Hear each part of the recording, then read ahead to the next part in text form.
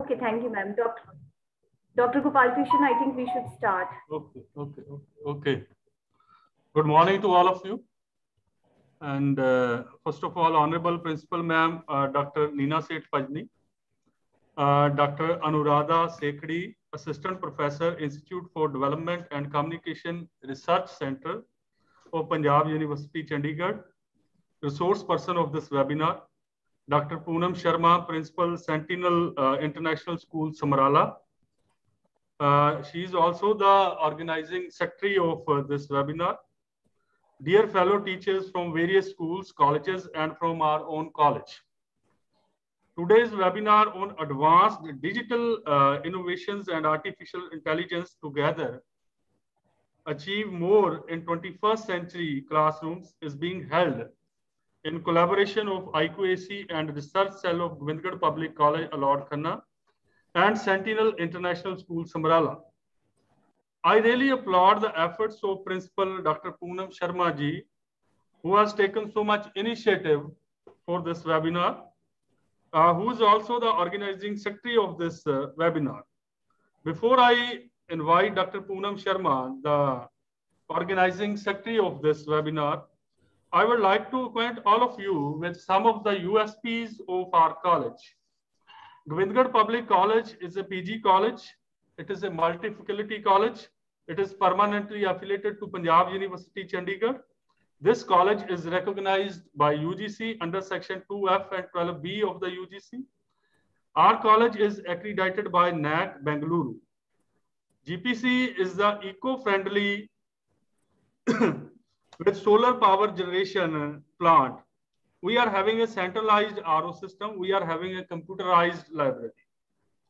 GPC contributed 1,400 points towards Maka Trophy, which was recently received by our Honorable Principal Dr. Neena Sekhri, along with the Vice Chancellor of Panjab University from the President of India.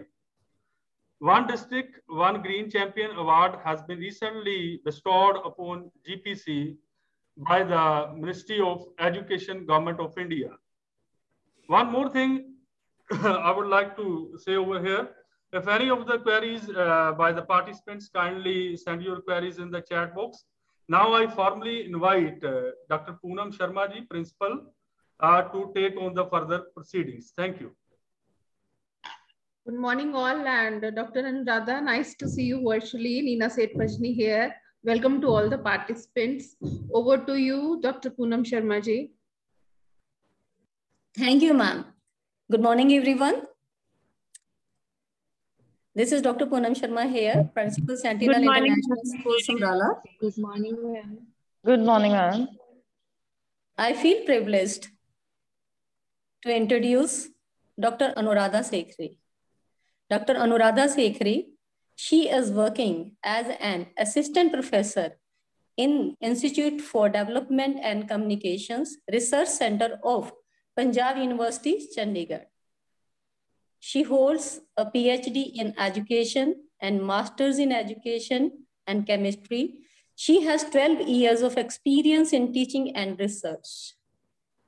She actively participates in teaching, research for PhD, research scholar, and completing research projects. She has published more than 37 research papers in international and national journals, conference proceedings, book chapters, and presented papers more than 30. And she has taught B.Ed, MA education, and M.Ed students, and also in the Department of Education, Panjab University, Chandigarh. Her areas of interest include educational technology, inclusive education, science education, teacher education, and higher education, on which she contributed writing book chapters and attending workshops to update latest knowledge on teaching pedagogy.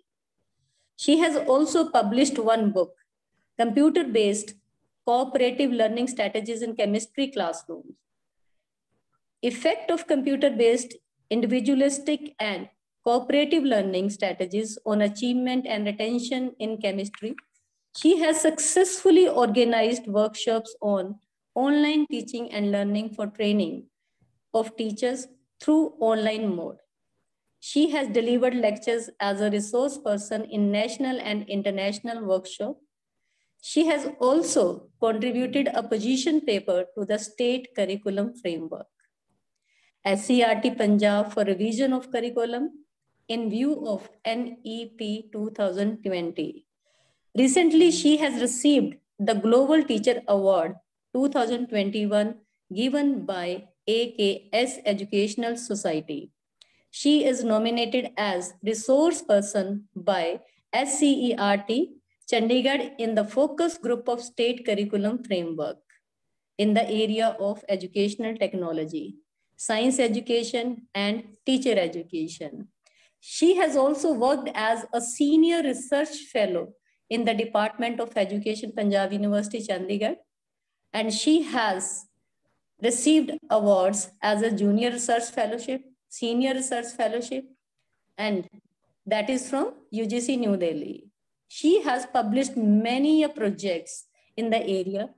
Few of them I am going to introduce. Evaluation of inclusive education in state of Punjab, sponsored by SCRT Punjab, completed in year 2016-17. Impact of privatization on quality and efficiency of higher education. A comparative study of primary quality education with reference to learning outcomes in government and private schools. That is also sponsored by the Department of Planning, Government of Punjab in the year of 2019 and 20. From surface to air, a quantum leap of the teacher teaching online during COVID-19. And her ongoing projects, research projects are evaluation of Beti Bachao, Beti Padhao scheme in the state of Punjab, sponsored by Department of Planning, Government of Punjab. And today again, ma'am is here with us to deliver a webinar on advanced digital innovations and artificial intelligence.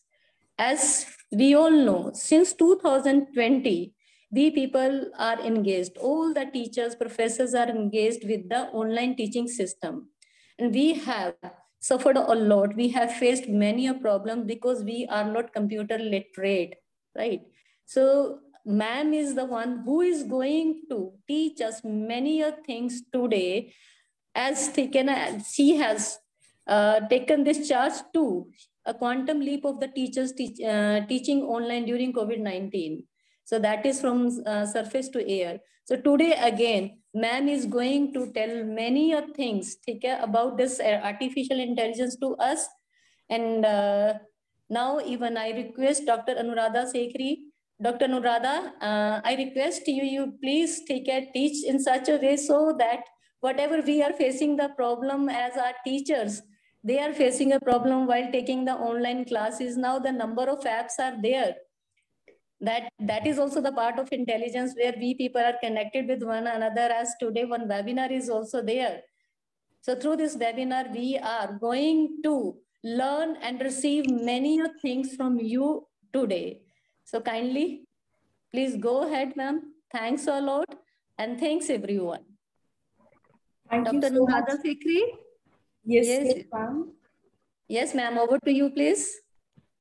Thank you so much, ma'am, for your kind words and such a long, detailed, elaborate introduction. Maybe that was not needed, but I'm really thankful to you. That is needed, ma'am. That is needed. Thank you, ma'am. On the very outset, I would like to thank both the organizers, Dr. Neena ma'am, Dr. Poonam ma'am, and of course, management of this college, Govindgarh Public College, for organizing such events. And also I'm very thankful for providing me opportunity to share my views with all the teachers from this Punjab and across the states. Maybe they have joined us. Just I would like to share my screen first.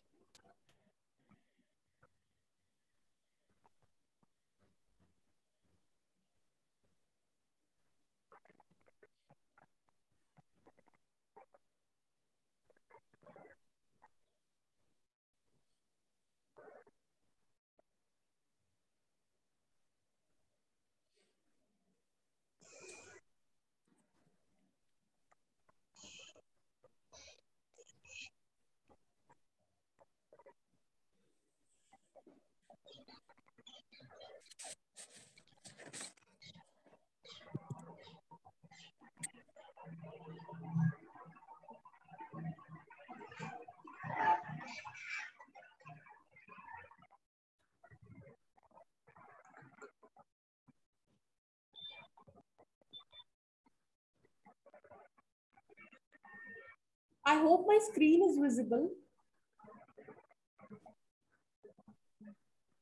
Yes, ma'am, it is. Yes. Okay, thank you. Thank you so much for confirming me. On the very outset, I just want to start my lecture. And today's my topic is this advanced digital innovations and artificial intelligence. Together, we can achieve more in 21st century classrooms. One thing I want to discuss with you people today is how innovations have changed today's classrooms, our culture, our working life. I mean, it's all about, not only about this pandemic has how affected us, but there are so much factors that actually interplay and also change our total, it's a renovation of our classrooms actually. Whole teaching learning process has been shifted over the night. And of course, we will be discussing more of the tools, more of the applications of this artificial intelligence. That is a complete overhaul of this new classrooms that we are entering 21st century. I'm moving further, the overview of my presentation, what are the key takeaways? So basically, I will be discussing with you the emerging trends, what is going in this present scenario, and of course, what is the concept of this artificial intelligence is, and of course, the future of AI in the classrooms, and of course, relating to this augmented reality, some tools I will be discussing and what the augmented reality AR actually is. And of course, I will be discussing virtual reality, what VR is, and what are the applications of artificial intelligence in our daily life, in the real world, in teaching process, in education, and what are basically the challenges and opportunities we come across, and how we can tackle all these kinds of problems. So moving further, what are the basically advanced digital innovations, which I will be going to talk about in this webinar is, there are so many digital innovations. There is no end if we talk about this word innovation, especially this present scenario. Now today I will be discussing with you this virtual reality, augmented reality, design thinking, and of course, experiential learning. Because according to my knowledge, what we are perceiving, through this webinars, through communication with the colleagues and along with other faculty members from various institutions, what the problem we address today is how to apply the innovations, how to acquire the knowledge and then apply and then implement and to bring and improve learning outcomes. I think this is the major problem we are coming across, because we are just entering into this segment. Initially, from last 2 years, day by day, we are improving, but of course, it will take time. This is a very slow process, moving from technological innovations to pedagogical innovations. And this is actually the journey. And in this journey, we have to learn so many things. Moving further, now, when we talk about digital innovations in education, what concept that comes into our mind is that why we should innovate? Is there any necessity? Is there any need? Or we are just doing fine, as I have written on my slide. You just kindly put it in the chat box, because I want to make this session more interactive. I don't want it one-sided traffic only. So just you kindly put it in the chat box, yes or no. Do you want to innovate? Or we are doing just fine. It's not a compulsion to always apply the innovations to gain the knowledge. It's up to you. And you should be in that state to select the innovations. I will come into these in my further slides. Which innovations are needed, which are not needed. So just kindly put it. Yes, thank you very much. This is the only way, because we have to make it more interactive. This is also one element of our teaching. You have to interact with students. Side by side, I will be giving some tips also. These tips you can apply not only in your online teaching, digital teaching, but also classroom teaching also. How to make teaching and learning more interesting. How to create the interest, how to arouse the curiosity in the students, how to make it more enthusiastic. And how to put more energy in the classrooms. Side by side, we are doing these things. These are the little big things, and I want to feel your presence. That is why I will be just chit chat with you, just interact with you, wants to know your opinion, know your responses. So moving further, I mean, the next question is, if you all agree that we need innovations, then the question is how, where, what? Where are these innovations? I hope my medium is fine with you. If you need to switch my medium, then I can also take it bilingual. You can put it in chat box also if it is fine, because sometimes this is depend upon the participants. If they are, they can easily understand, then it's okay. We will move further. My next slide. The question is that creativity and innovation. What is the meaning of creativity? Something new, something novel, something original. We are when it comes to, I think, difference between creativity and innovation. Creativity is thinking of the new things. I mean, you just apply your thought process. What should be the what should new I can do today? I mean, just for example, I'm taking example that in our daily routine, we are doing so many activities, and we always think that which activity we should plan further, which is some new, novice, something original. I mean, different from our daily routines. So innovation is doing those things. This is the major, difference between both. And this is very important to know the meaning, to understand the meaning. Creativity is thinking of the new things, and innovation is doing the new things. I mean, when you have some ideas, you just execute it, you just implement it. And the last is, what is the output, basically. So this is what the innovation is.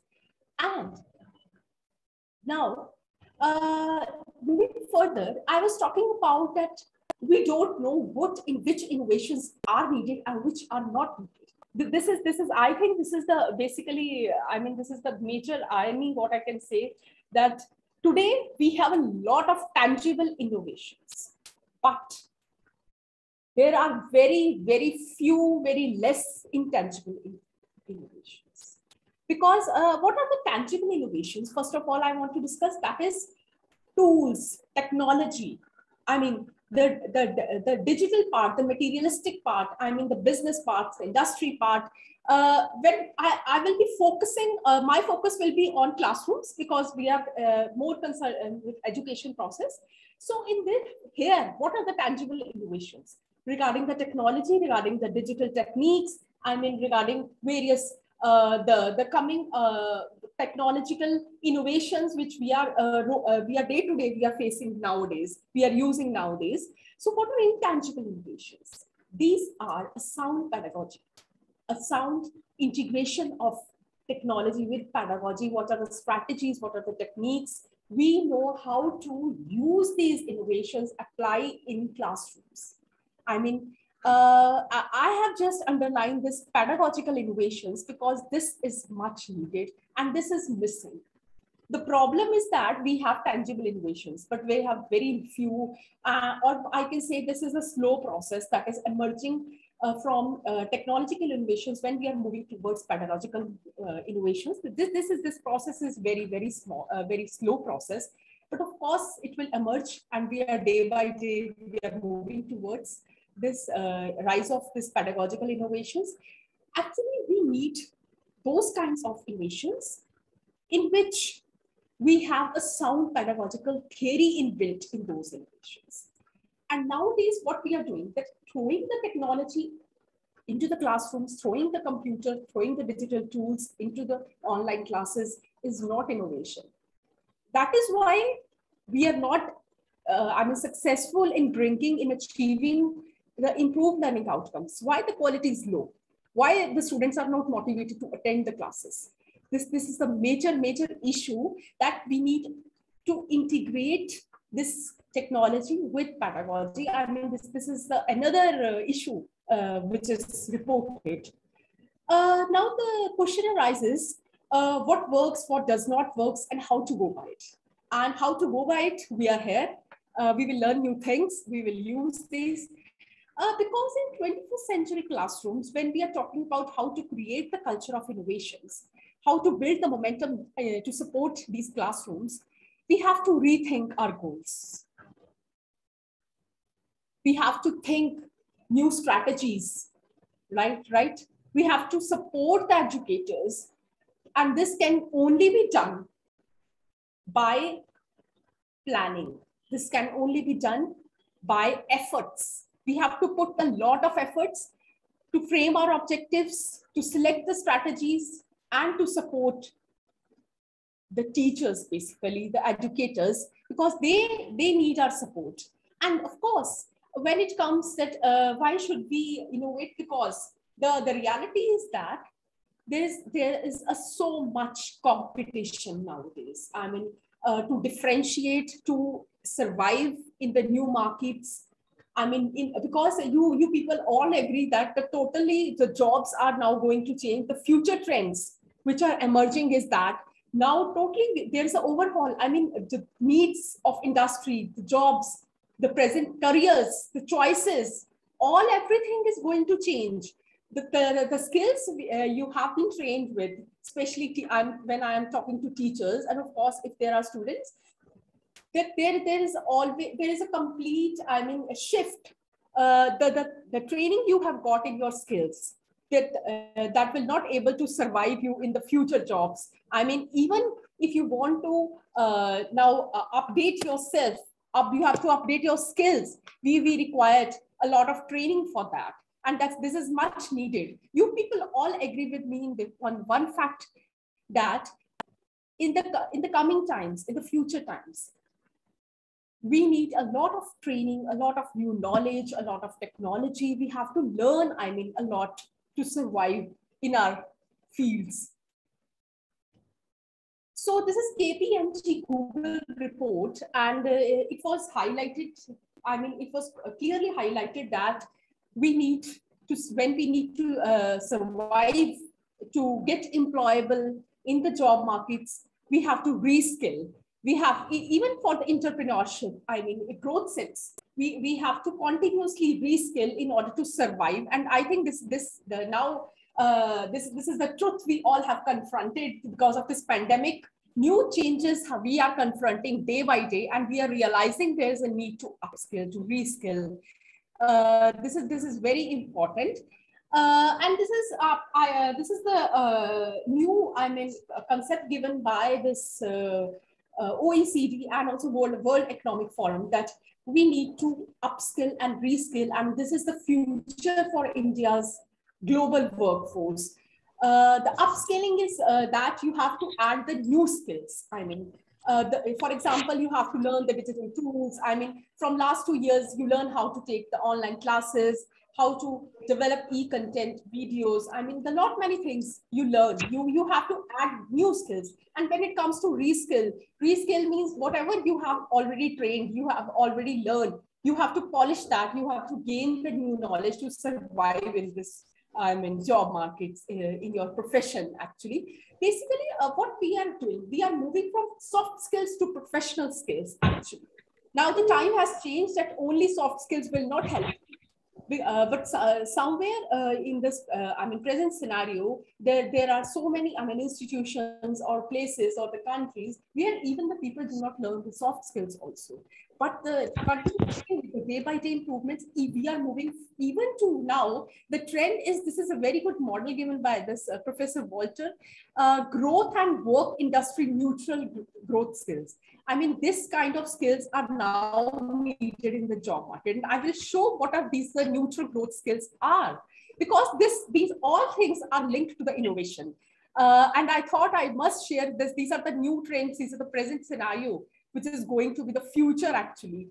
These are the 5 skills, which is, I mean, highlighted. This is creativity, critical thinking, self-management, social intelligence, and attention management. These are the 5 skills. Now we are moving from soft skills to professional skills. And of course, we need some growth skills. Growth mindsets is much, much needed. Now, just let me know one answer from you, an honest answer from you. Just kindly put it in the chat box. Are we really innovating, or we are just digitizing the traditional teaching? Just be quick, participants. Are we really innovating? You are taking online classes? right? You are, I mean, learning new tools, new digital tools, writing e-content and everything you are doing. I mean, because of this pandemic, we have just shifted to online teaching, blended learning, flipped classrooms. Do you think we are really innovating? Is there any innovation, or we are just throwing the technology on into the classrooms, or we are just digitizing this traditional teaching? We are still using the 19th century lecture methods or traditional methods in the 21st century classrooms. I mean, if you agree with me, just put it yes or no, that we are still, just using the traditional strategies in online classrooms. That is why it is not working actually. I mean, according to my knowledge, I mean, what we are reading in journals, in magazines, in articles, in newspapers, that why there is a lack of quality. I mean, why we are not, I mean, the energy we are putting in the online classrooms, it is not reflecting in the output actually. So yes, thank you, Gurpreet ji, thank you, Urvashi ji. I mean, this is a present scenario, and we have to improve this. And for improving this, we need some kind of tools. And of course, the question is that we have to make our students a good thinkers. This is missing in the classrooms, even in the physical classrooms also. This is not about the digital. Even in before this COVID and pandemic, even this was happening. So we have to train our students to become thinkers, to make them think actually. And for thinking, I think we have to build these core skills of critical thinking, creativity, collaboration, innovation. And for every skill, there are so many digital tools. There are so many teaching learning strategies, because being teacher educators, we actually train so many models, so many theories. We can integrate these with the digital tools, and we can improve the learning outcomes. There are so many examples I can share, but this is not the platform. Right now, we are concerned about other things also. Moving further, this is actually when I was talking with you. This is artificial intelligence. And when it comes, there are the two words, artificial and intelligence. And you all know what the intelligence is basically. Intelligence is your ability, I mean, to acquire and apply the knowledge, to carry out the abstract thinking, to act purposefully, to think rationally, to deal effectively with the environment, to adjust, to adapt with the environment. This is basically what the intelligence is. Now, when it comes to artificial intelligence, what the artificial intelligence is, because the definition, the concept, it should be very much clear to you before I move to the tools, the application part. Artificial intelligence is basically concerned with the designing of intelligence in the artificial device. This is basically what the artificial intelligence is. I mean, this term was given by the father, which is considered as the of artificial intelligence, McCarthy in 1956. Basically, the work began with Alan Turing. Then McCarthy has worked at Stanford and MIT, and has been, it was basically started this artificial intelligence work in both the labs at MIT and at Stanford. And there were the two ideas in this artificial intelligence. One is intelligence and other was artificial device. Basically, a system with the intelligence is expected to behave as intelligently as human. We are programming the artificial machine to behave in a human manner. This is basically artificial intelligence is. I'm training this computer, this laptop to behave as human, to think, to behave intelligently, to do all the tasks.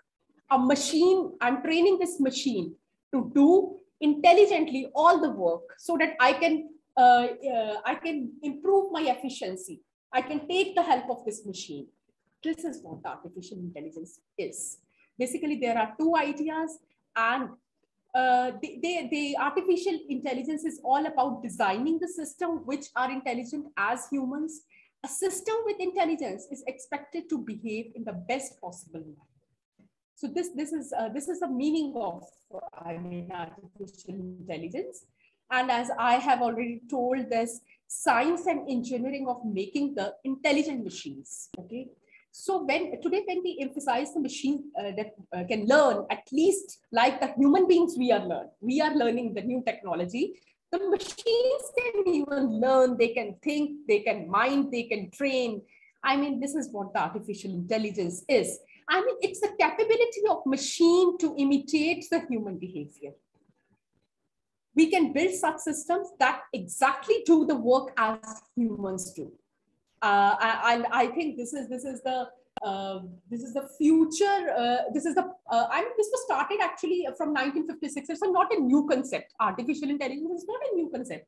But the thing is that, but now from last decade, and of course from this pandemic after this, this is going to bring a lot of improvements in the global industry at everywhere. Microsoft, Google, Facebook, Twitter, Apple, a big company, a big firm is looking for new research in the artificial intelligence, using this artificial intelligence. Amazon even, there are a lot of, examples are there. They are looking for the new research and they are improving using the artificial intelligence, and they're improving their efficiency, customer satisfaction. Day by day, they are bringing new features actually. It's a flood in the market. We can all agree, and we all experience. Actually, the thing is that we are all using AI, knowingly or unknowingly. We all are experiencing this use of artificial intelligence. The thing is that artificial intelligence, because some of us, or maybe you all are aware of this, concept, but because we don't have any much exposure, so we do not know, how to bring this concept in the classrooms, in the teaching, and of course we are learning this concept. Moving further, why this artificial intelligence emerges? Why people are using this technology, why it came into field? Because there was a lot of data. Data is the new oil, actually, I must say. There's a big volumes of data, and how to handle this data, how to use this data and bring and improve the output. This was the major issue. That's why we are taking the help of artificial intelligence, and that's called the big data.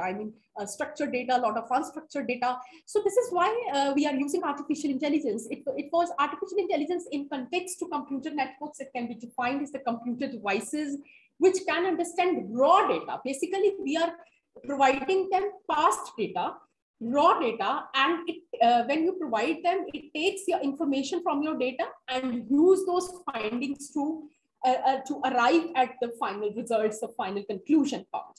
Because you know that you all in your smartphones, we are using various applications, Amazon, Netflix, all these big large companies. They are using these kinds of platforms. They are using this artificial intelligence. What they are doing. They are just taking our data. They are taking our information. This is what they are doing actually. They are saving our data, and they process those data. Facebook, lot of WhatsApp. All companies, they are using. We are just providing data. Who is providing the data? We are providing the data. They are just processing it, and on the basis of the processing, they are giving us recommendations, suggestions. You can recall also. For example, when you just go for online shopping, I'm just giving the example so that the concept is more clear to you. You search one item. I'm searching this mouse. Okay, I'm searching this mouse. When I'm searching this mouse in the Amazon, they are showing one brand, second brand, third, and just I close the window. And when next time I'm shopping, they're again giving me the suggestions based on the past data. Past data means I was searching. So in this way, they are continuously working. And same is the Facebook also. Facebook is also storing our data. When you search something, another time giving the suggestion that follow this page, follow that page. This is what they're storing our data. And in the lots of, apps are there in our mobile phones. They're also storing our data. And then they are using that data, given us recommendations. I mean, this is the process how this artificial intelligence is working. So this is the sum of the applications in education when I'm talking about education part, because we are concerned with, I mean, in today's session is basically for how we can use in the teaching learning process. So application is that we can use it in developing the content, smart content, data accumulation, personalized learning, adaptive learning, proctoring system is there, chatbots are going to be the new feature. And of course, somewhere teachers have developed this also, chatbots, chat compass. I mean, virtual facilitator, your AI, your assistant actually. This is how AI is assisting you. We all need assistant, okay? And how does it mind if we got an assistant which is actually very efficient? There are no, I mean, you do not have to pay any salary to your assistant, and always there to work, and also there willingly to work with the efficiency. This is what AI is. I will provide you this assistant today that you can use in your teaching learning process to improve the efficiency. ठीक है ना, किसको अच्छा नहीं लगता free में assistant मिल रहा है, and it will be a workable assistant, efficient assistant, no salary, improve your teaching learning process. So moving further, these are some of the common everyday applications, because it will help you to understand the concept of artificial intelligence. I mean, face tracking, face recognition, gesture recognition. You are using in your mobile phones. I think most of you will be recognizing as a locking for screen. This is the virtual reality. I mean, text or audio recognition.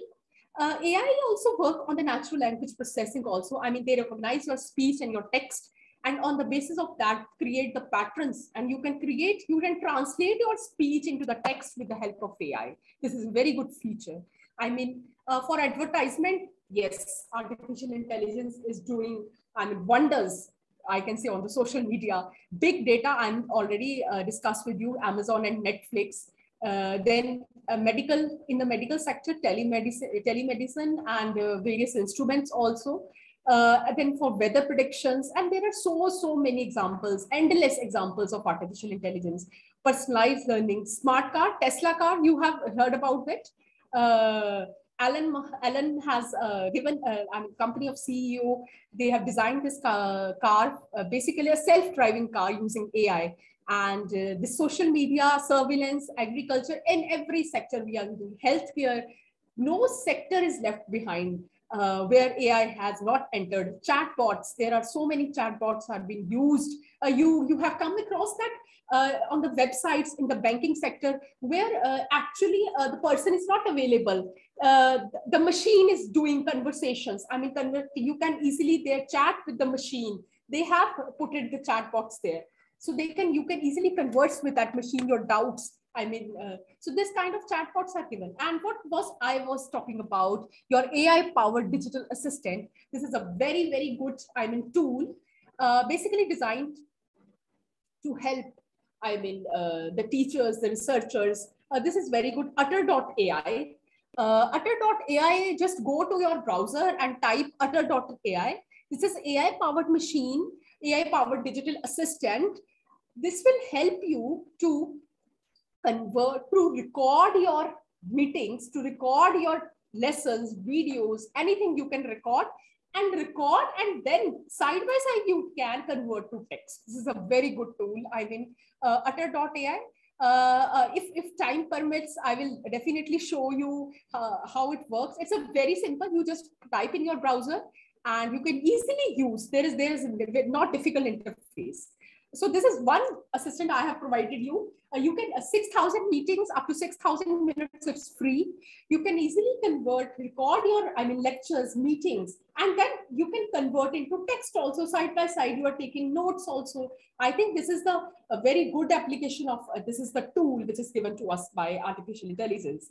And this virtual reality and augmented reality technology is growing in every sector. I have already told you, healthcare, gaming, internet, gaming, Pokemon Go.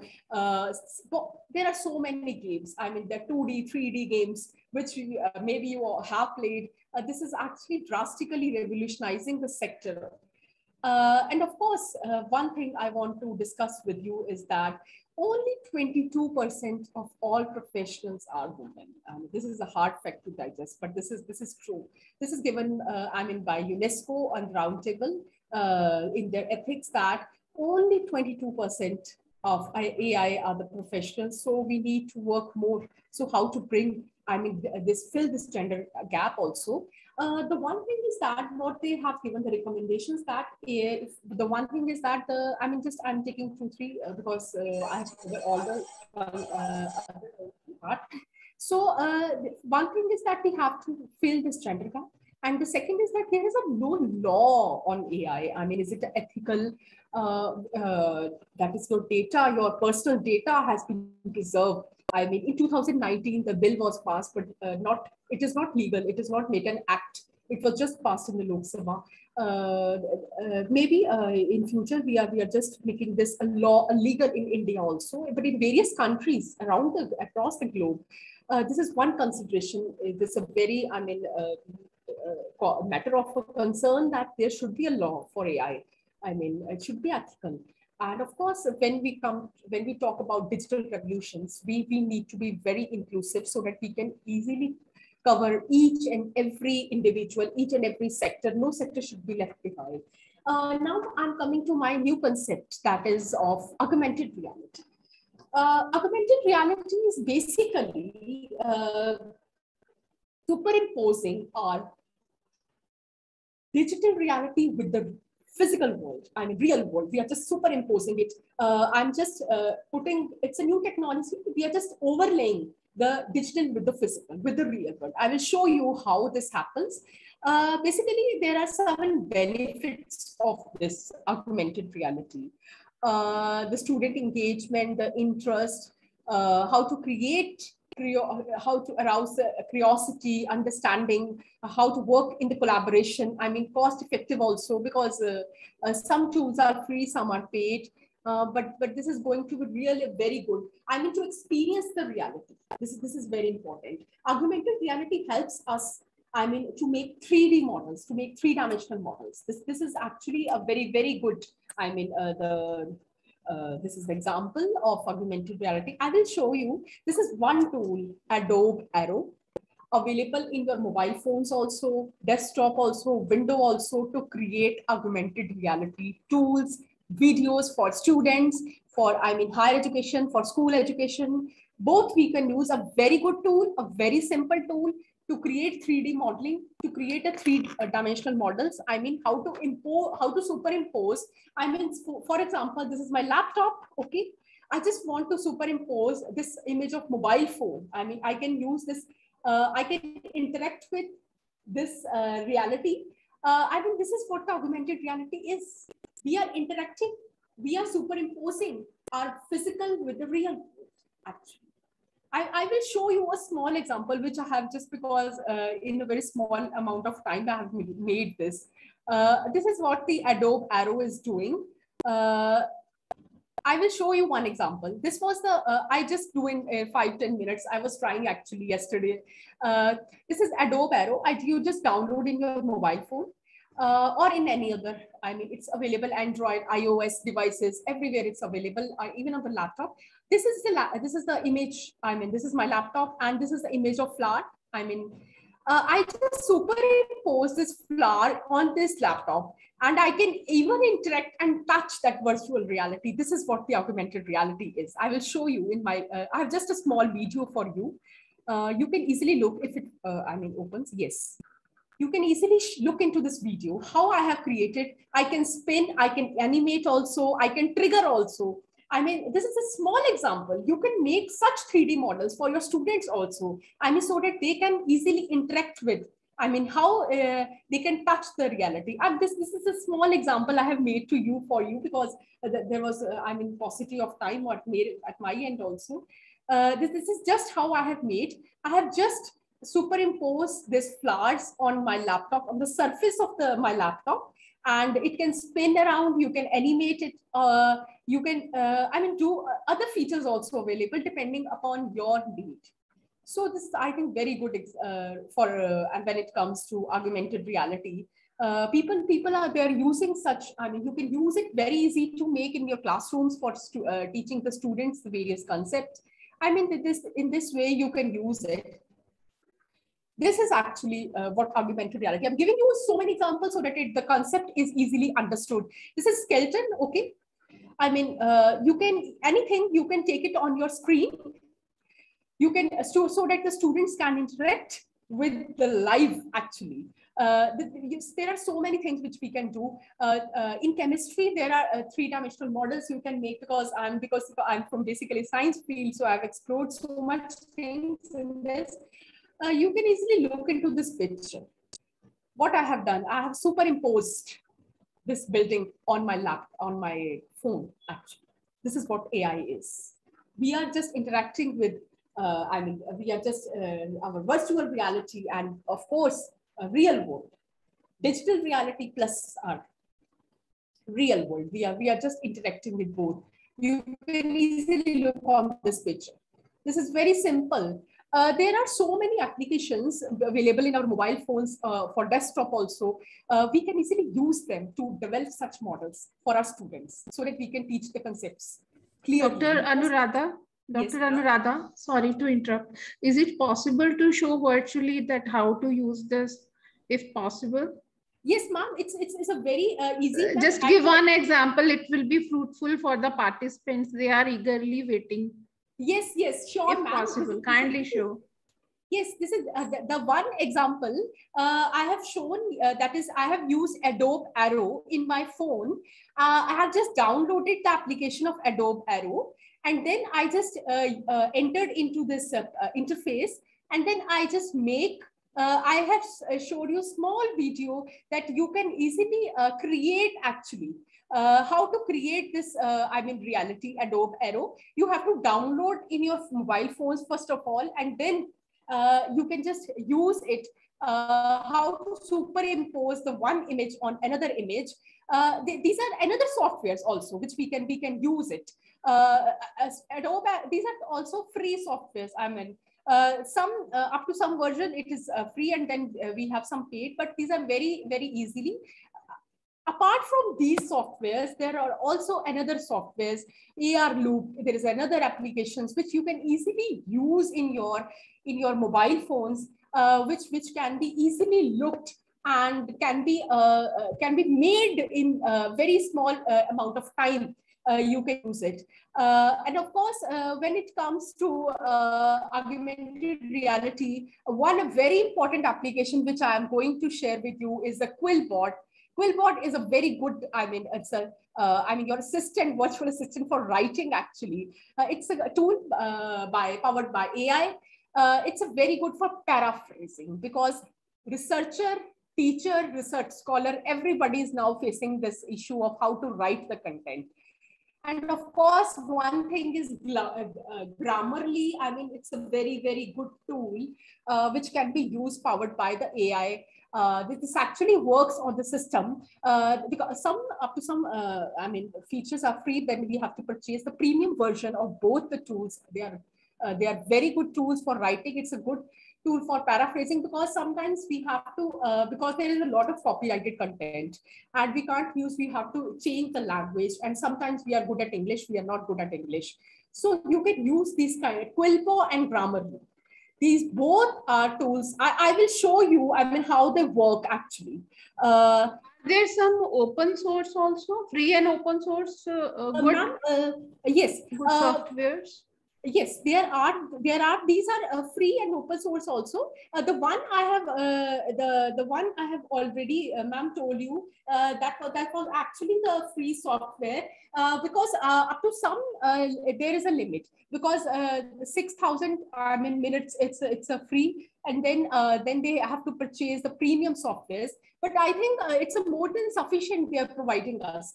And of course for Grammarly and for Quillbot, they are up to some characters, it is free. And then we have to purchase something. I mean, if you're going to, further steps, then you have to purchase it. But these are very good softwares. I mean, even for plagiarism, Grammarly can be used for even for plagiarism also. Once you can purchase it, it is very, it can be used not only to paraphrase, but it can also be used, to check how much extent of your content is plagiarized. I mean, it's a good pledge checker also with your report and with underlining all the sentences, with given the resources also, the sources of the websites even. These tools actually, these tools are helping us, I mean, to improve the efficiency.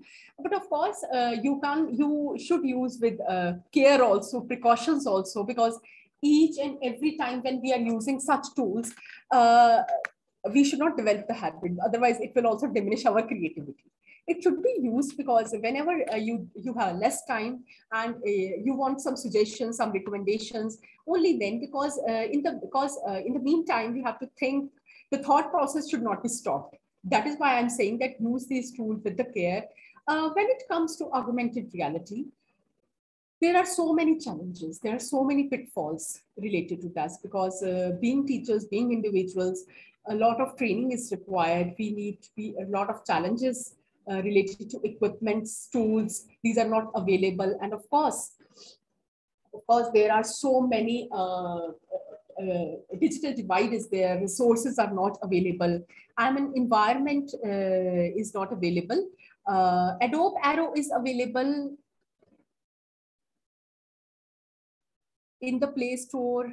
Just go to your iOS, or I mean, it should be. I hope you have, updated your softwares of mobile phones, the updated versions. I have tried in my phone because it's an iOS and it's available in Android also.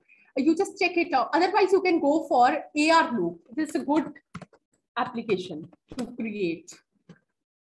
This is a very good application to create augmented reality. Now moving further, the next concept I want to discuss with you is design thinking. Design thinking is a lessons, for classrooms. It's a very, very good innovation. We all have come across, various using applications like we have the Amazon, Zomato, Swiggy, Uber Eats. I mean, they have all built their platforms, all markets, they come on design thinking. This is a very good example. Design thinking is basically used, to satisfy the needs of customers in a more humanistic way. To satisfy the needs, to draw and to empathize with the customers, with the individuals, with the human beings. This is a very, very good, methodology, which, because we are more concerned with the classroom. So I'm just discussing this with you people, that how we can use this design thinking in our classrooms. This is very, very good, strategy also, technique also. It's basically the process for creating a problem solving in a very innovative way. It's a strategy which is designed at the very core. It's a human centered. It's basically used to solve the problems of the human beings, and in a very creative way. This is, design thinking when it comes to. There are 5 steps actually. The first is that you have to identify the opportunity and you have to design the process. Identify the opportunity, you have to define the problem. You have to empathize first. You have to look where lies the problem. You have to find, which is the problem concerned with the human beings. Not human beings, any problem can be there. Then the second process is, you have to, design, you have to define it. You have to, how to go by it. You have to just plan it. And then we are going for ideate. Ideate means ideas. We have to think, what can the ideas we put it on? How can we use it, those ideas? And then we are going from prototype phase. In this phase, what the ideas we have just accumulated in our mind, we are using those ideas just to figure it out whether it works or not. We are just using it in the prototype fashion. Then we are once we think that it will work, then we go for testing in the field. Like we are doing pilot testings, and then we go to the field to test our ideas. And then that after testing, you can easily know the output. I mean, this process is designed because of to improve, I mean, the output actually. And because this process basically designed for the satisfaction of the human beings, for the customers actually now, because when we deal with the students, we can solve their problems using this design thinking in our classrooms. These are all the apps I have listed down. Augmented reality apps for science students, for maths, for because of school in schools, the Quiver app, very good app for painting, for creativity, for drawing, for students. I mean, there are so many apps. Google Docs. It's a free to convert text to speech. I mean, you suppose you don't have any time, okay? Then what you can do, voice typing feature is there. Google Docs, voice typing feature is there, powered by AI, free tool. We all know that we are using Google tools. Up to 15 GB drive, it's free, and it's more than sufficient to do our work. You can voice type, you can convert into the text. Suppose I don't have any time, I have to just create content. So what I am doing is that I will just open my Google Doc, and then I will just speak and Google will write. Okay, this is the free tool. In Google Docs is the feature of AI, I mean, basically. And then Google Translator also works on our speech, on our speech recognition. That and also you just put it any of the language you want to translate. It easily gives us side by side the output also. It's a very, I mean, most of you may be using this Google Translator and Google Docs also. What I'm saying that knowing and unknowingly we are using these things in our life, right? So this is actually what the virtual reality I want to talk with you. Virtual reality is basically, I mean, it's a creation of reality in a simulated way, in a simulated environment. I'm just you are using the computer technology to create simulated environments. Suppose I want you people to take a tour with me. I mean, because due to this pandemic, it is not possible for us to go to to a spot, to a picnic spot, or to any tourism or any museums due to this pandemic. But I can go. We can go virtually. And we can go to a place where you can experience with your hands the virtual realities. We can go to so many places where you can experience the virtual reality. I mean, the use of computer technology to create the simulated. And I have listed down the tools also. These are the tools. These are tools which you can use it. To create the virtual realities, to experience the virtual realities. These are already there. Google Earth, Google Arts and Culture, Google Maps also, Dearpod also. These are the Google, these are the tools provided by, these are free of cost. Actually, they are free of cost. And this is a very good tool for students and teachers to use this, how to experience the virtual reality in the classrooms. And one thing, the major thing I want to, share with you is, which is missing in our classrooms, whether it is digital, whether it is physical, any of the teaching, experiential learning. And most of the teachers, they are concerned about this experiential learning. And for experiential learning, we have to use various tools, various digital tools to bring, to improve, to bring the changes in this teaching learning process, to improve it, to bring, improve the learning outcomes, to improve the achievement, retention also in the learner. So this is very important. And for experiential learning, I must say that virtual reality is a very good pedagogical tool, which we can use it. And then I must share with you what experiential learning is, because some of you may not be aware of this experiential learning. Experiential learning is nothing. What we experience basically, when you learn by doing something, actually doing something, and what the experience you got is what you learned. And the key to involvement is basically the experience, and we are using the knowledge which is created by the experience is never forgettable. You all agree with me this. David Cobb has given a theory of experiential learning, which is very relevant in today's when we talk about this digital classrooms. And of course, one model which I want you people to use in classroom is also VARC model. This is very good model. So we are in the group. Suppose we have 85 participants now. We all have different styles of learning, right? We have 4 different styles given by the VARC: visual, auditory, reading, kinesthetic. In our classrooms also, there are different type of learners. There are different type of learners, and depending upon the learning style, we should use the teaching strategy. This is one tip from my side, that some students learn from visual, some from, some they learn by hearing, from speech, and other from reading. And this sometimes we require kinesthetic, hands-on physical activities, psychomotor activities. But one thing it's very, want to share with that, we are all the combination. People are rare. There are some learn actually typically through one mode also, but mostly majority, normal population, we are the combination of all. So this is a very important model. I want to share that depending upon the type of learner, we should use the strategy. Moving further, this is another innovation given by the Bloom's digital taxonomy. This is a very good innovation which we can use in our digital classrooms, moving from lower order thinking skills to higher order thinking skills.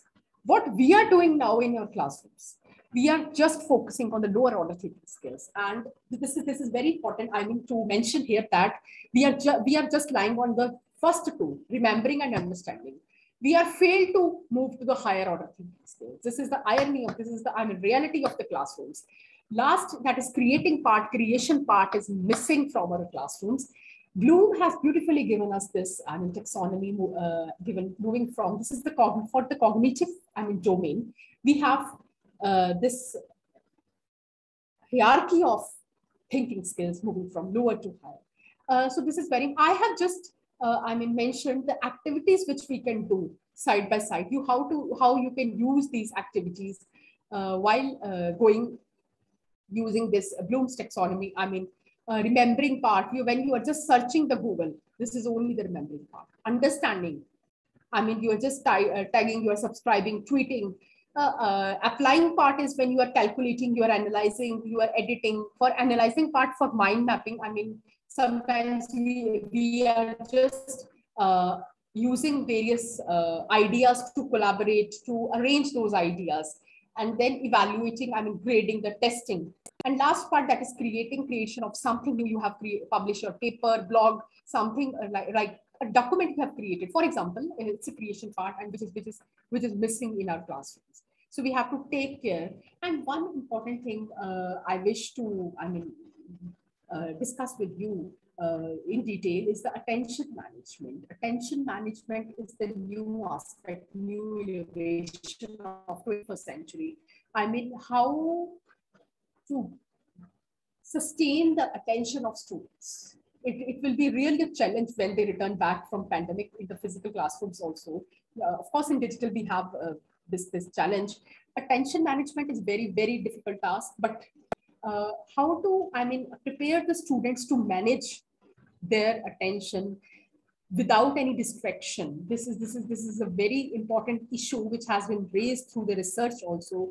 And I was also talking about, this is one of the skill also, which World Economic Forum has been talking about, that how to help the young people to use the information technology more responsibly. You all agree with me with the fact that the students, they are just facing the difficulty of maintaining the interest in the digital classrooms. This is a very difficult part which students are facing. How to get their attention, how to keep their attention.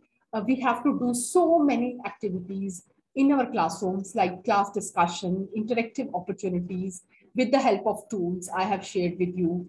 And of course, to manage these classrooms, and getting the attention is a very important. how we can use this, digital tools to sustain their interest, to sustain their attention. First of all, you just, when you turn to your physical classroom, you have to just, if they have their mobile phones, then you have to make them just turned off, give some rewards. It should be intrinsic, motivational rewards. When you are reducing the teacher directed learning and increasing the student directed learning, automatically the shift will take place. This is not, this is not a one-time phenomena. We have to learn day by day how to, change this problem of sustaining attention to, alertness, to concentration, to more motivation, more, so that interest can be aroused in the students. Because you can easily, even why we are going on the students on this part also, being teachers, being any teacher, you can easily look at the notifications, whether it's mobile, it is laptop, it's desktop. These are always there for us, whether it is email. All of the day we have to come across this, and this is going on. In this 21st century classrooms, in education, basically, in this, when we are talking about this era of new innovations, especially after this pandemic, we are focusing on how to train the teachers. We are focusing on how to, sustain the interest of the students just by motivating the teachers, to use the new technology to new innovations. Teacher training is important. At the same time, learner training is very important. How to train the learners. I think this is missing from our present system of education. That we always think that when you train the teachers, then automatically students will be trained. No, this will not happen automatically. We have to train the learners also, especially when it comes to technology, when it comes to ICT. There are a lot of, because we are on the same platform. Even I think students are nowadays more advanced than the teachers. This is the phenomena. This is the present phenomena, and you all agree on this fact that students, they're expecting more from the teachers. And one thing I want to discuss with you is that whenever you are evaluating, you are going for assessment, always remember that you set the test for your students. What you really evaluating is the effectiveness of your teaching. It's not you are just, giving them marks, grades to memorize the facts. No. When it comes to, assessment part, always think that you are going to assess how effective your teaching is. This is very important, because sometimes we are more focusing on to give them marks, which question is correct, which is not. And we just forget this thing that actually we are assessing how successful we are in bringing the improved learning out. And I think these are the 6 reasons I have listed down that why we are failing. We are just completely failing at the digital development interventions. Because sometimes there is a lack of research is there. And of course, there is a much increased emphasis on the innovation, and people actually don't know how to use that innovation in a productive manner actually. And of course, self-management, we all have experienced during this pandemic that how our work-life balance was disturbed. We do not know how to manage with ourselves. This is the biggest problem which we are focusing, and you all agree with me that and of course due to this commercialization of education, business markets, somewhere we have lost the quality also. But of course, the day is not far that the new technological innovations, pedagogical innovations are emerging day by day. But if we take the time, of course, we need a dialogue between the intergenerations, because you all agree that if we have one old person in the family or anywhere at the workplace, we think that he or she do not know technology, she will not help us, we have no experience actually. But this is not the case. Every person, every generation, they have their own experiences, they have their own thoughts to to provide us knowledge to help us in one or another way. I mean, this is the complete, I mean, I must share with you that sometimes we think that the older generation people are not help us when it comes to technology part. Of course, at that time it was not available, so they did not, I mean, there was not much exposure, but now there is exposure. But there are so many experiences, so many, I mean, difficulties they can share with us. I mean, they can also give us recommendations. I'm just highlighting that because this is a lot of generation gap is, I mean, day by day it is emerging, and we have to bridge this gap of intergeneration. This is very important. I mean, one thing I want to discuss with you is that you just forget what the digital is or what the not digital is. You have to just make your higher education as good as it can be. Because the idea is to, the aim, the objective of education, we have to train the students to be a thinkers, to be a good human beings. First of all, this should be the, I mean, the basic objective. And of course, when it comes to principles for better online learning, the one thing is that good teachers introduce new thoughts, but the great teachers always introduce them how to think actually, in what manner we should think. This is the very important. Camera, online platforms, mics, devices, all these will not make you a good teacher. A proper instructional training, a knowledge of pedagogical principles, a sound integration of technology with pedagogy, that is very much essential. When it comes to learning, deeper learning, and it should be more durable, it should be effortful. And of course, we all will agree that the learning, which is when you do efforts, you always enjoy and it is unforgettable. This is the, I mean, beauty of when you put efforts, beauty of learning actually. And one thing I want to share with you that this is about, I can also give you, I mean, it's a strategy, technique, or the tip, anything you can consider it. The one thing is that when you want to enhance the learning process in online education, digital education, one thing always remember, social presence is very, very important. Nothing can do artificial intelligence. Nothing can do augmented reality, virtual reality.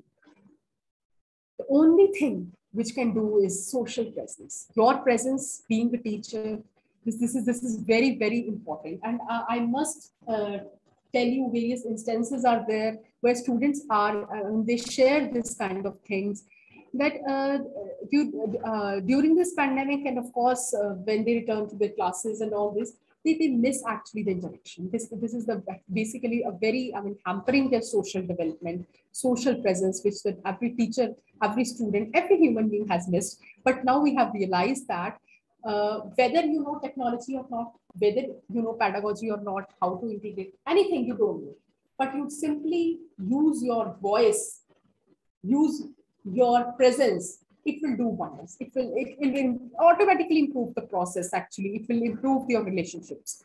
Social presence is the one way to express your emotions, feelings.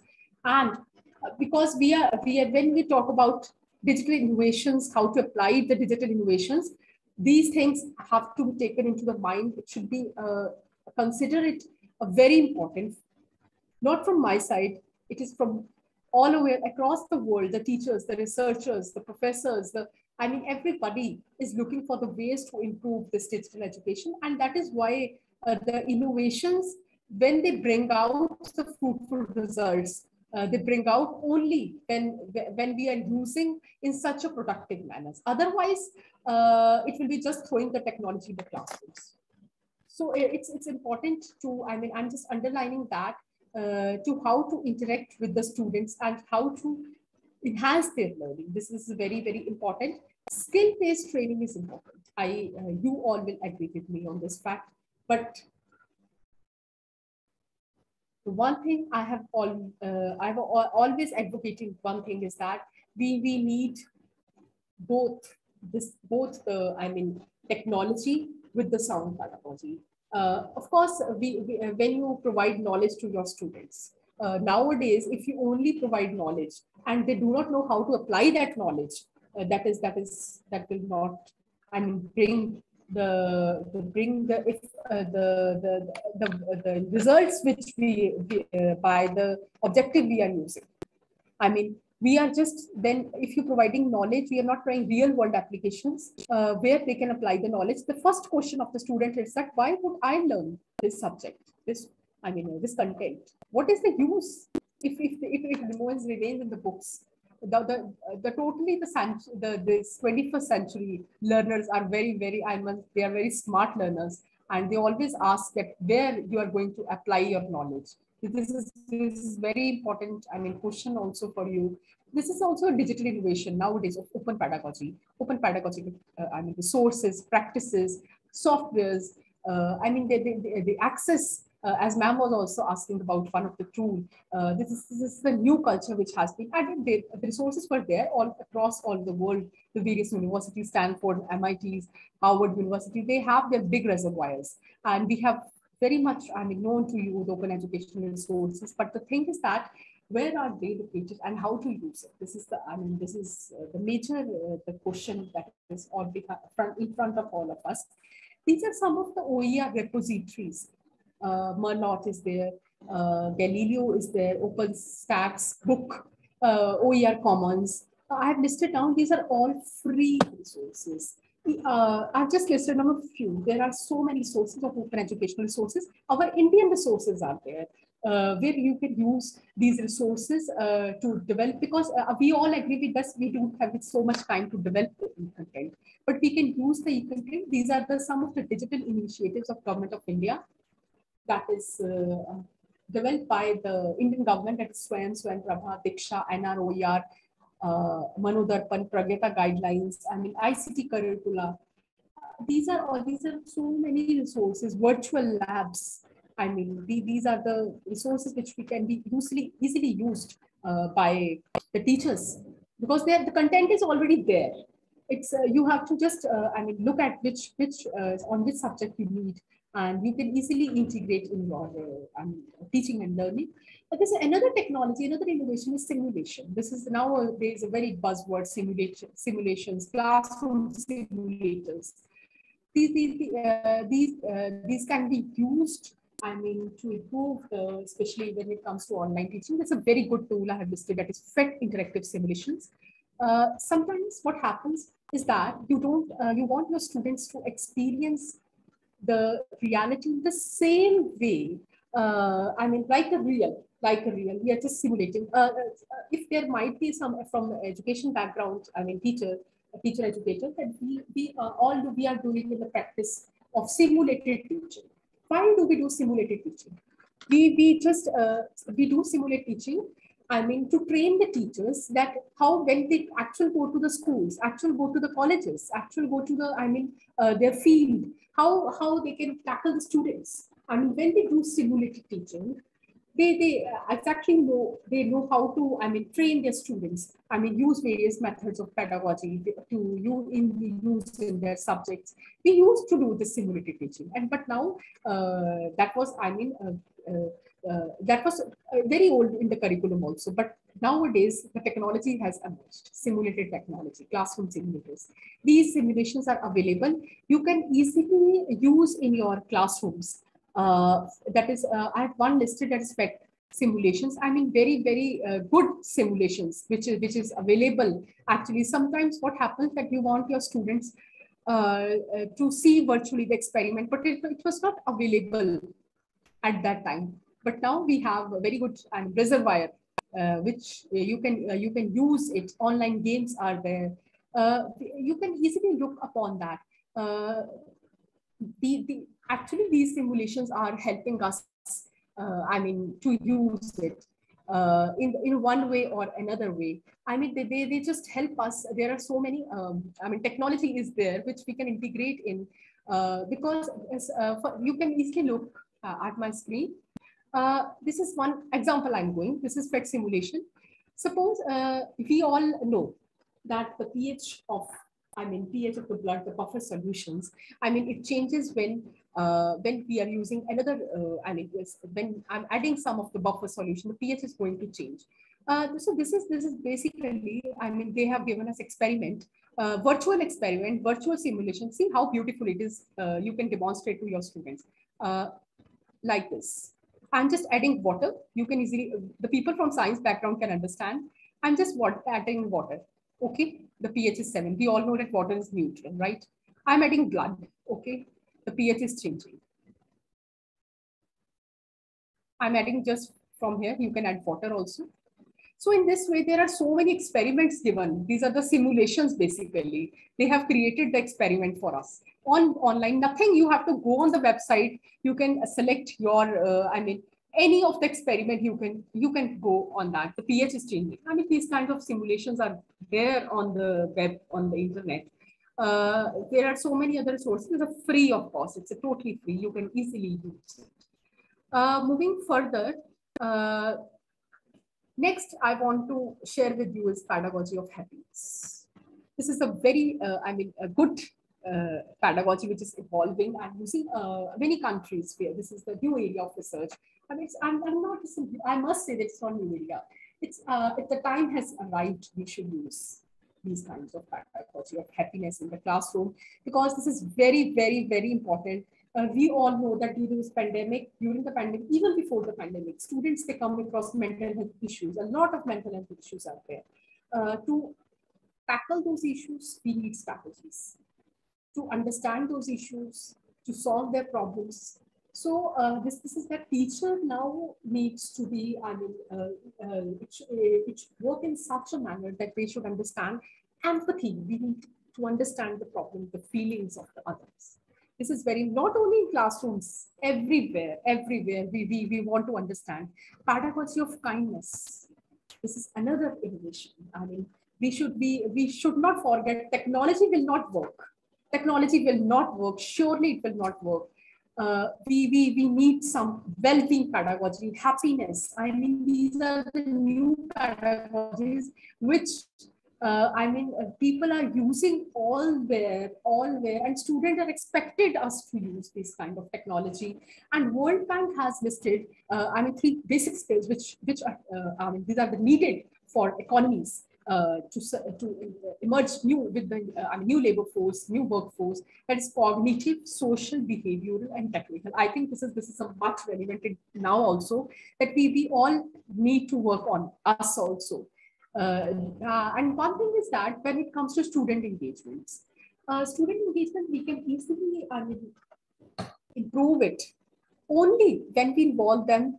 I think through research and through inquiry, only we can engage the students by using, because some people agree with me that teaching and research, they are basically 2 separate fields. No, they are not. And they are actually interlinked with one another. And when it comes to research part, it's laborious part, you all agree. But if you do not research, which method is not working, which is, where is the problem lies, where? This can only be done through research. And this is, I think, the problem. But now when we're moving towards we are using the innovations, it is very important to continuously research. And also to publish your research also. This is very, very important when we talk about students. This is not about for the college teacher, for the higher education, but for the school also. Action research. This is very important technique which can be used by the teachers to solve their problems.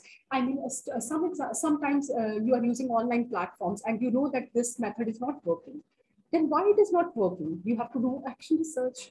You have to find out what is the reason. In the similar way that we do the research, the similar way we do action research. The thing is that in action research, when we configure that, when we find out where the problem lies, we take immediate action. And this is a cyclic process. And then it goes on. Then we find another problem, another action, another problem, another action.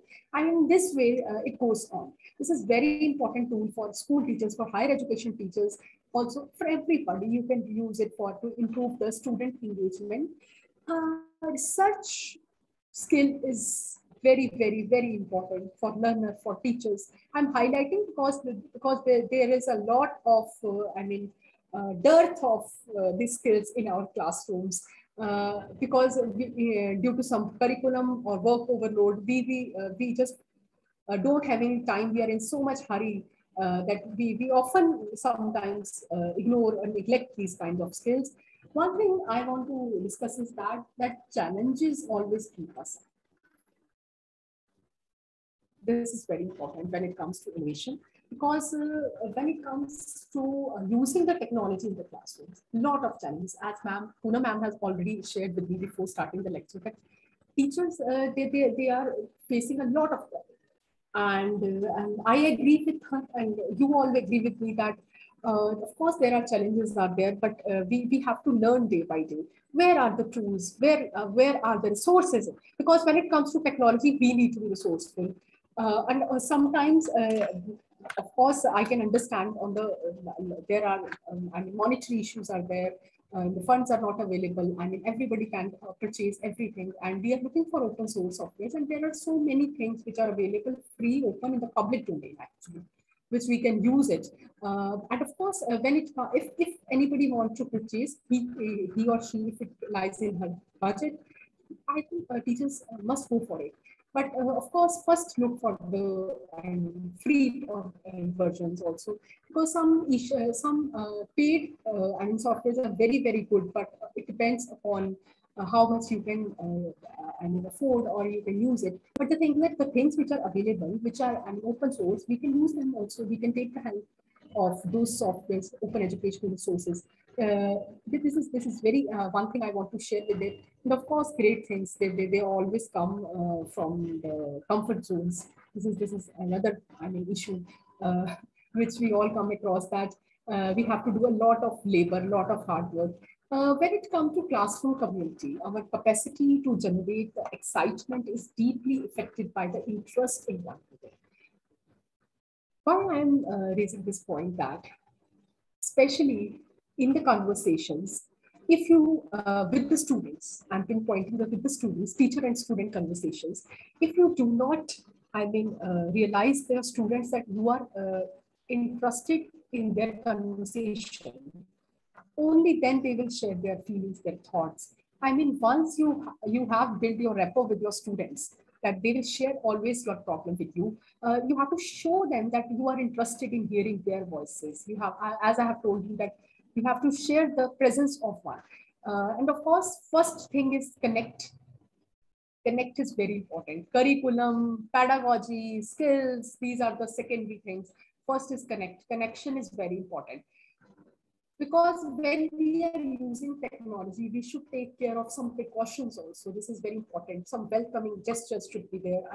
The environment should be such that it should be conventional to the students, so that they automatically attend the classes. There is no issue for that. And of course, classroom management is not about the rules. It's just about the right relationships. Any technology will not work unless and until your relationships are not right. They are not, you have not built a strong foundation on that. And of course, one thing is that student is more important than anything. This I want to, highlight. I want to share with you that student is the foremost. Student is more important than tool, than technology, than artificial intelligence. Everything is secondary. First is the student. Remember always that.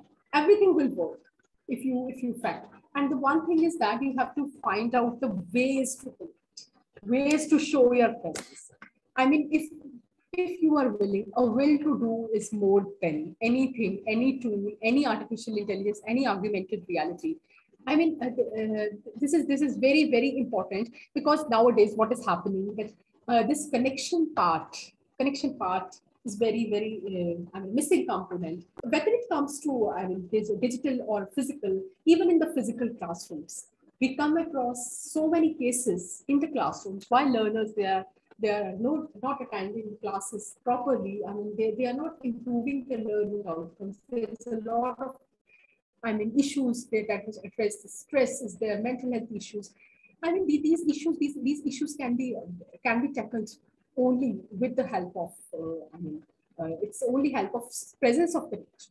No tool can bring efficient productivity, or we can say improve your teaching learning process, unless and until you are using any of the technology, but it should be integrated in such a manner that the students which are in front of you should feel your presence, you should feel that you are empathetically treating them, the students, in such a way. You are empathizing with your students, because there are a lot of challenges. Of course, when it comes to technology is available, advantages are there, benefits are there, but challenges on the same time are available. So this is very important to highlight. So thank you so much. This is all from my side. I'm just sharing a little bit views so that you can easily use them afterwards. These kind of technologies which I have shared with you, so many challenges are there, but of course it will work after some time. Day by day we are improving, and of course this is a struggle which this is a long struggle of 2 years. The pandemic has thrown, it's a push, in other words, it's a positive opportunity also. We are using this technology there. We are using these kinds of the tools which are available to us. So this is from my side. And if you want to share, you can, anything, any suggestion, any question in the chat box, please. Thank you, Dr. Anurdha Sekhri ji. I think we all have got a lot of knowledge regarding artificial intelligence, and I personally feel so much enlightened by your lecture, and all the participants. Thanks you once again. I think some of the queries have been raised in the chat box. Please do have a look over them.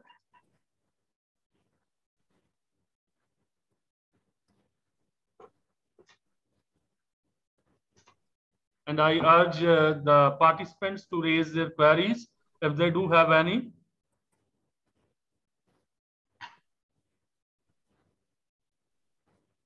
अगर कोई कुछ भी पूछना चाहता है तो आप किसी भी लैंग्वेज में पूछ सकते हैं, बात कर सकते हैं, अपना माइक ऑन कीजिए और पूछ सकते हैं. रिसोर्स पर्सन अवेलेबल हैं. रश्मि बेदी, आपकी क्वेरी है. She is asking, ma'am, Adobe Aero is not available in the Play Store. Kindly tell us from which website we can download. Adobe Aero is available in for the Windows also, for desktop also. Maybe their phone, they have not, updated the software of the version, because I have downloaded in my iOS phone. Adobe Aero is free of cost. You can download it on the desktop also. It's free. कोई कुछ और पूछना चाहता है तो आप पूछ सकते हैं कि आप एआई को कैसे सिंपल, जस्ट फॉर इनिशियली आप उसे कैसे यूज कर सकते हैं. आपने देखा होगा कि आपके जो स्टूडेंट्स हैं वो आपसे ज्यादा स्मार्ट हैं और काफी हद तक सीरी, कॉर्टाना, एलेक्सा इससे ही पूछते हैं. और आजकल तो बच्चे कुछ भी टाइप भी करना नहीं चाहते, सीधा वहीं से अमेज़न पे जाते हैं और वहीं से पूछते हैं. और आपने देखा भी होगा कि जो आपके फोन्स हैं, अगर आप पास में बैठे पिज्जा की बातें करते हैं तो फोन को खोलते ही ऐड आ जाती है जोमेटो से कि ये कॉम्बो ऑफर है और नियर बाई ट्रीज ये हैं. तो एआई का यूज तो हर जगह ऐसा हो रहा है कि आप उससे बच नहीं सकते.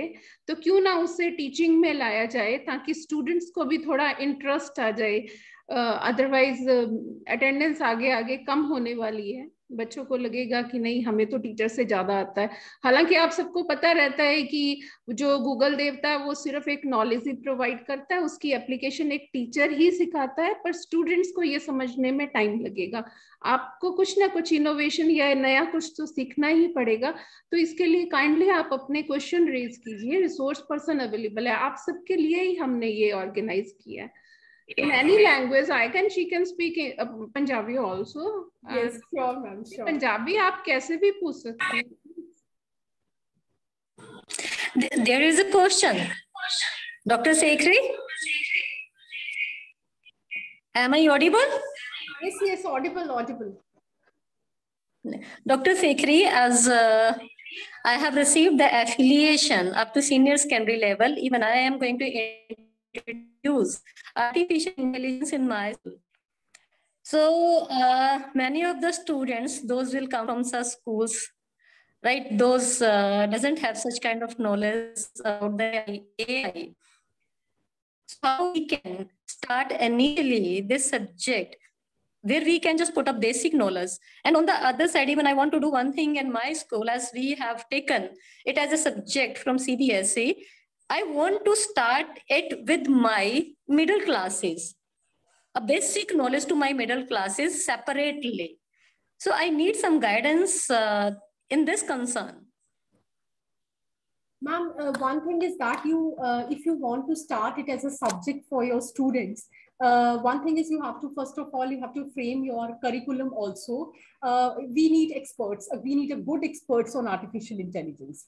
And of course, because when we start anything, when we start new courses in our schools or any institutions, the problem is that we have to figure it out, whether we have resources, funds available. And of course, the one thing is that if it is, suppose we all agree with that, whatever we have to make best out of it. Because if we wait till we have resources, then time will go on. And of course, we have to, the race by which the technology is moving, there is a big race, and the speed with which technology is, moving is day by the speed of light, actually. So when we have to match with this, we have to, yes, of course, we have to figure it out, various, modalities, that is separate part. But the thing is that, ma'am, you first of all, you have to frame the curriculum also. And because you have raised such issue, I want to share with one thing also, one issue, that I have made one course on artificial intelligence.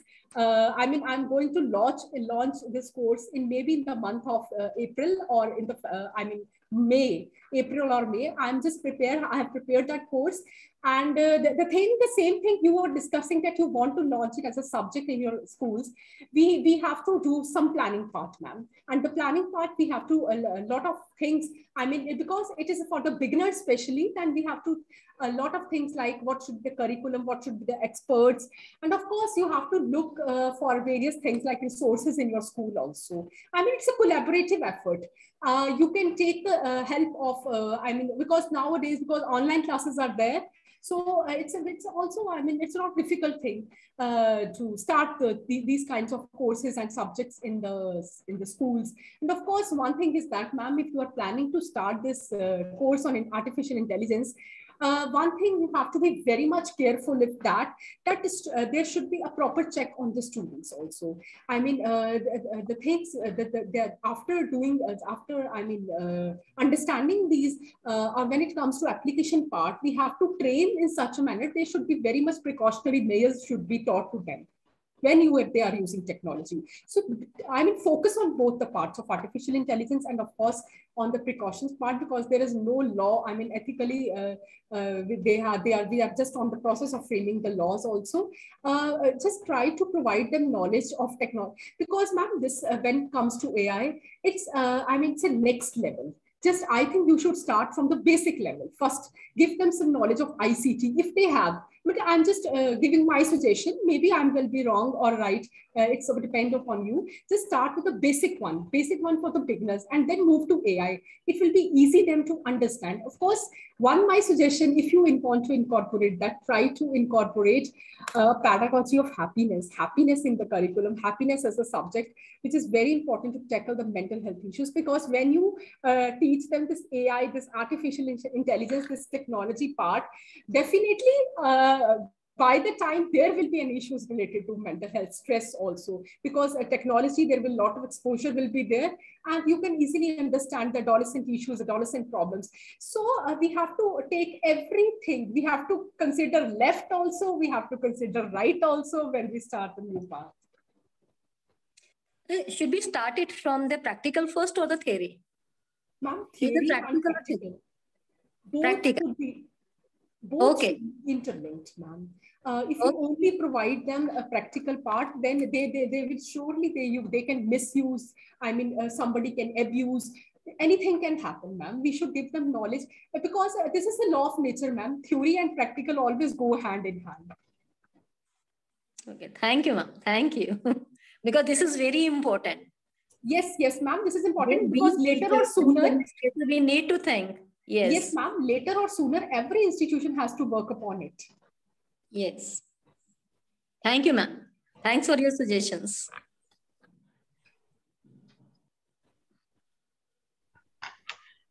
Any other query from the participants, or we proceed further? Okay, now I formally invite our Honorable Principal, Dr. Neena Seth Pajni, to present a vote of thanks. Dr. Neena Seth Pajni. Thank you.